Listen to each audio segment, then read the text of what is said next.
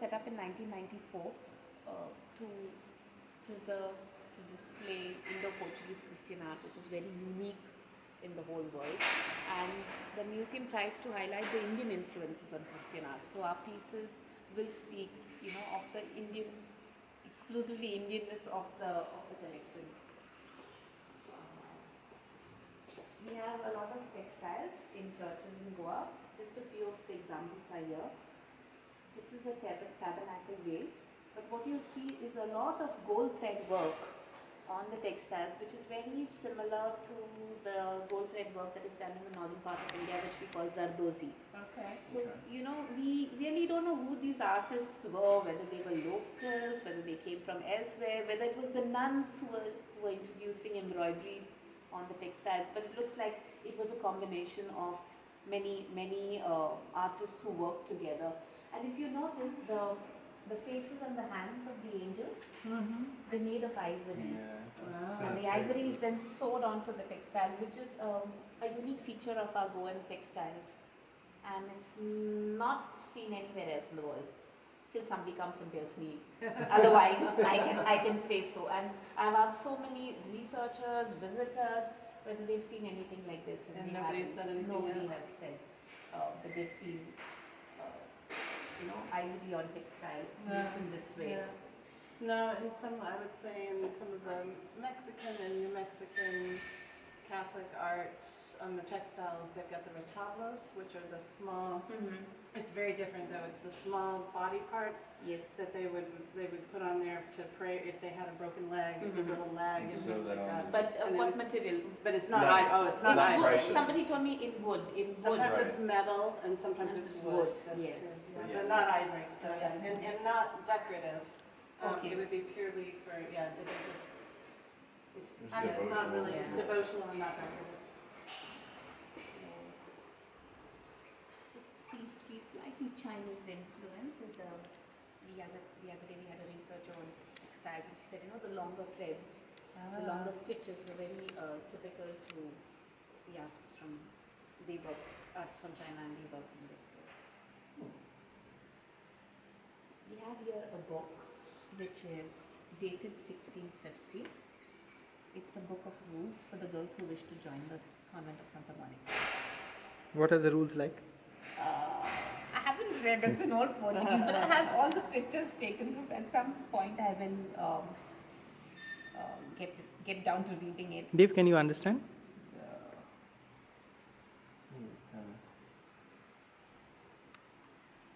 I have to get used to reading long S's. Yes. So far, it's not really rules. It's just that sort of long-winded preamble to. There is one page which talks about how you would receive the nuns. I see. How you would get them in when Really? you first came into the convent. Yeah, this is about how to sort of like set a table. How to set a table? Not so much for dinner, but for having like a prioress in your presence and things like that. Okay. Interesting. And that's just glancing at it. I can only read it super carefully. I have the Digital images. digital, yeah. I have images. It's not like I've just done the amateur Photographs, whatever. for now. But it's good enough to read. That's how Dave has been translating a lot of poems and things like that, which came in the paper. So it's a good start. Okay. You never know. And then Dave, that sounds like it would be something fun to translate. What? it's only 25 She's got pages. pictures of all the pictures. Sell him the idea fast. Sell him the idea fast. I can think of worse things to do. Should you give her your card so she can send you the pages to her translation? Sure. I'm hiring you out. No, I'm always there to put you in touch anytime. Yeah, that's not Anytime. So here again we have examples of the processional banners with ivory. Yes. And this is a slight change in the display. Earlier they used to be in here and you could not see the front and the back. And recently we had a workshop on textile conservation, and while we got them conserved, we also changed the display slightly so you can now view them from both sides. It's quite something. Oh, great. And two different colors. That's Two different surprising. colors, yeah. The two different textiles put together. I didn't expect that. Where was this textile coming from? This one's from Orly. Yeah. No, I From mean the yeah, church. from the church. The church in Orly. Originally, where would the cloth come from? Any idea? Hard to I say. don't know how to say. Maybe Europe? Could be, could be. But this is early 20th century. I So see. it could be that it came from Okay. Europe Okay. or some other place and then True. worked on. Yeah, yeah. 20th century is always, you're already seeing a lot of textiles coming from Europe. Congregation of the Daughters of Mary. Maybe. Orly. They took it so seriously, no? It is. I wish we would take preserving them more seriously. Or even understanding them. Yeah. Understanding and preserving them. Preserving is another level. Understanding is. Why? It's another Yeah. level, but once you start preserving, you'll start understanding. I was going to say, you can't understand if you don't preserve if they're gone. True. True. So this is the Jesus Savior of the world from the Basilica. Usually you would have a very small image like this in the Basilica, and you have the larger than life Ignatius of Loyola. True. There. True. And they say that this was one of the first ones which was there in the church, in the Basilica. He really doesn't have any clothes on because he's newborn, or what's the reason? Yes, because he's newborn.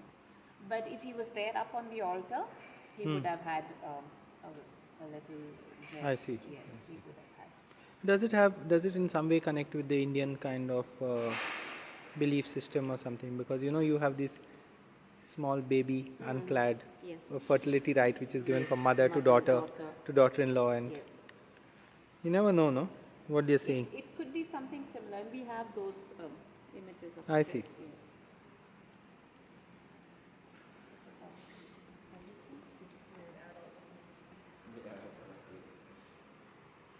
This is It's Saint Stanislaus Kostka. I see. The Jesuit. After whom Saint Stanislaus School is named in Bombay. They were the Jesuits. Jesuit.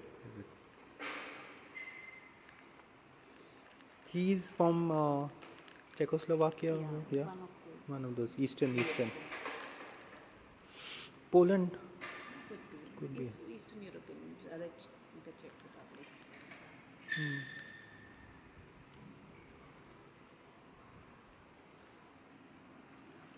She's still holding back the baby.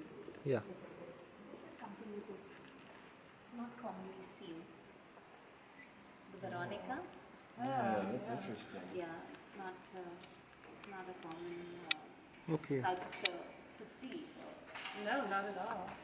It's You very. usually see maybe a painting of just the veil with the imprint of Christ, but in this case, Yeah, I've never. it's lady holding the veil.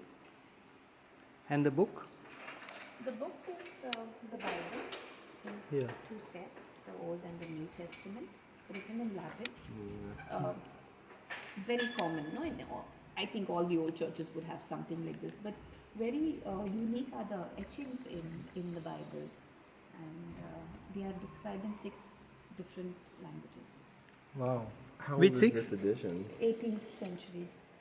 And which 6 languages? There is Dutch, there's German, Dutch, German, English, Latin, and Greek, Greek. My goodness. Yeah, and French. French. Just to make sure they left out no one.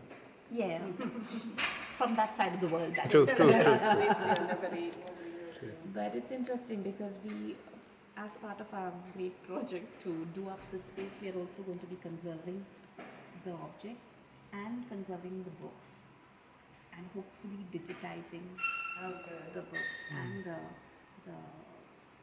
so in case somebody wants to flip, we can even later install a tablet or Yeah, iPad, to- and they to can go through they it. can go through and see Yeah. the more interesting. A history of the book, religious book, is a field in itself. Yes. No? Waiting to happen, hardly studied in Goa.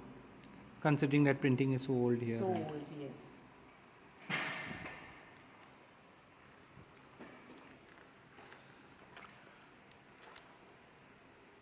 So these are some of the older paintings that were usually done on wood. Canvas is a much later material that was used in this part of the world. But painting on wood was very common in our own churches. Why? guess it was easily available. Yeah.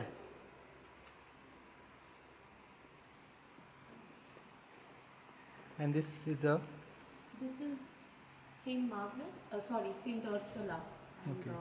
1,000 virgins. 10,000. 10,000. 11,000. 11,000 to be precise. But actually, it's only 11. Okay. It is only 11. 11 virgins, and as the story was narrated and written, they would write 11 and M for martyrish and V for visionish. And I think as the story got told, that M translates Into thousand. into thousand. Meal, Wow. yeah. Meal, yeah. Wow. And virgin. So many of the churches in Europe claim to have the skulls of the one of the 11,000 virgins. plenty to go around. Once there's 11,000, then you can make all kinds of claims. Yeah. Then it's a small cottage industry. It Yes. grows.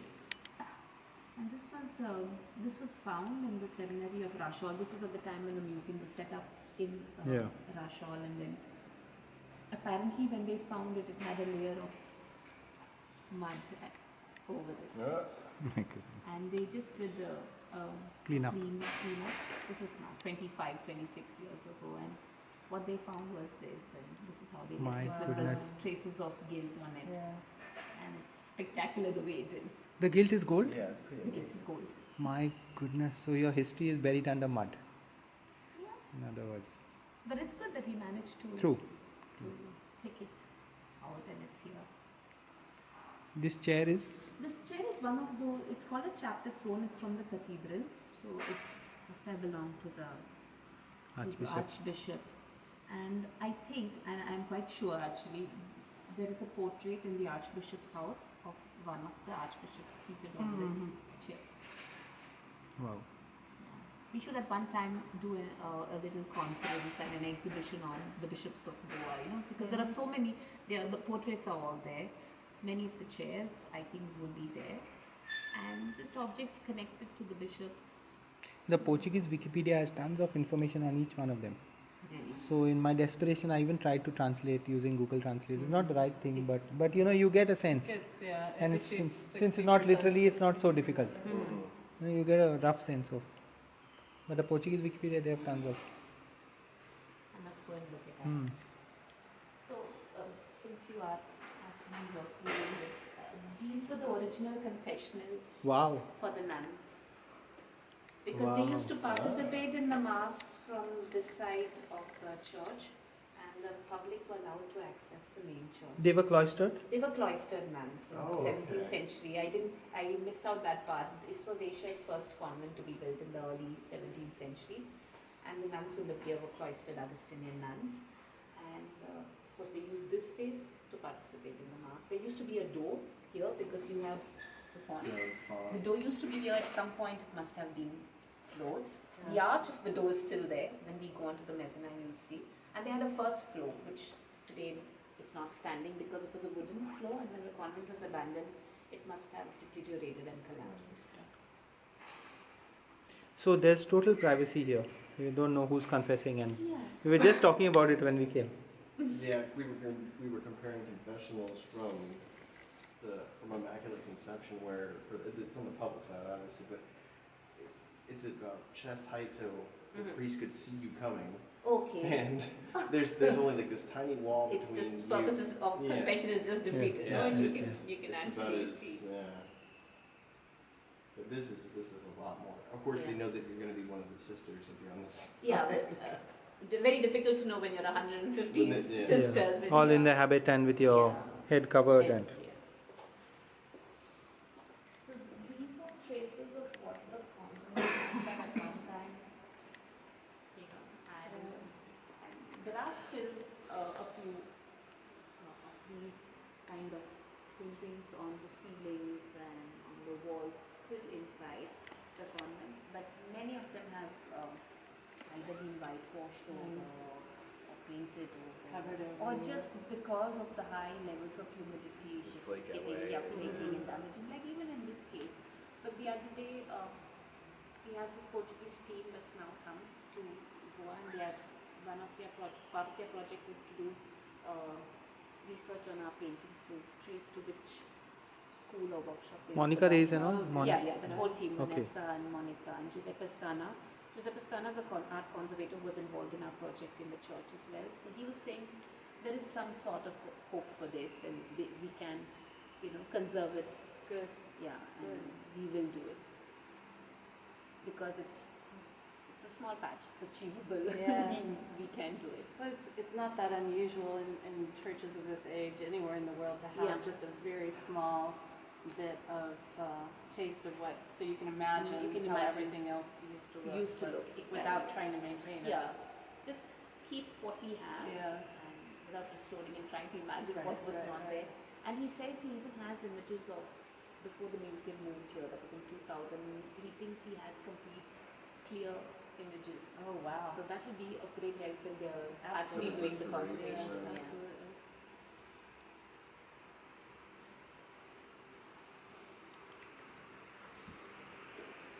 This again is something that's very unique. Yeah. It's the monstrance and a tabernacle depicted in this form of a pelican.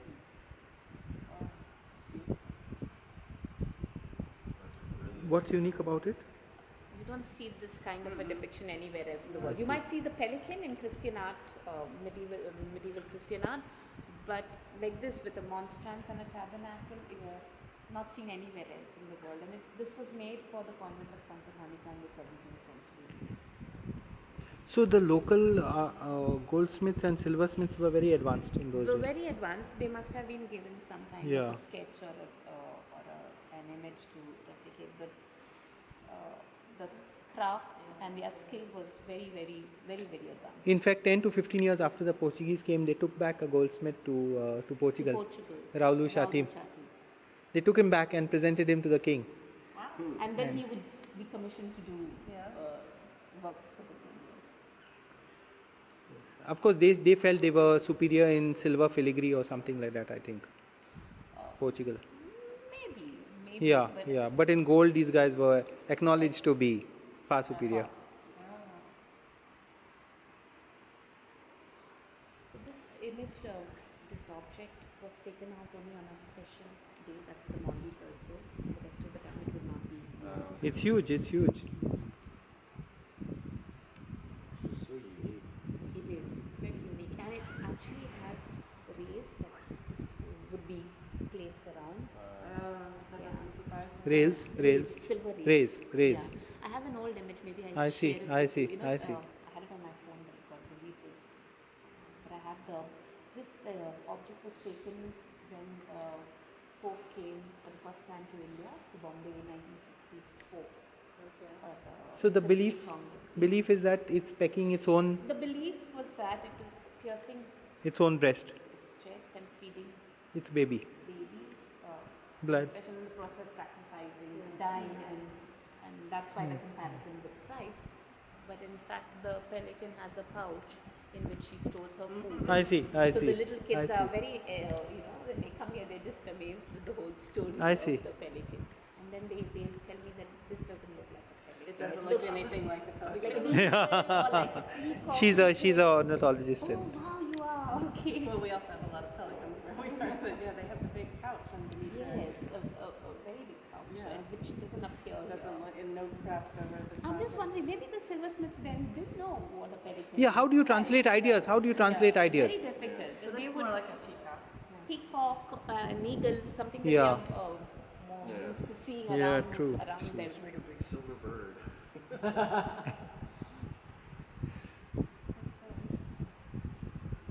So the story is also when this object went to Bombay and it came back in the 1960s. It came back with one wing missing. Really?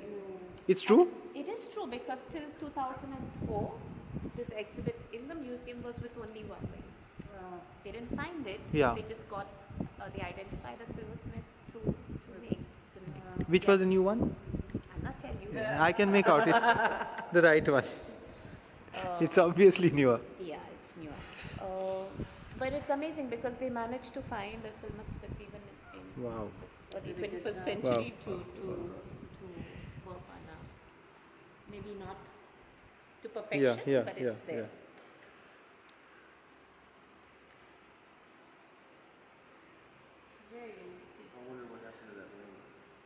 it must have just, at that point in time, it must have just got misplaced when moving it from one place to another. Yeah, because the wing, it doesn't have much antique value in that Yes. sense. And silver. It's just silver. It'd be hard to, Sorry? it'd be hard to try to fence it if you wanted to sell it. Sell it. Yeah, you never know. Just that, while handling it and moving it. Of course, now we take so much more care, especially because it's in a museum. No, in those days, I think it was like just treated as, kind of some hand-downs, which they really didn't matter too much. Can you stop for a minute? Yeah, yeah.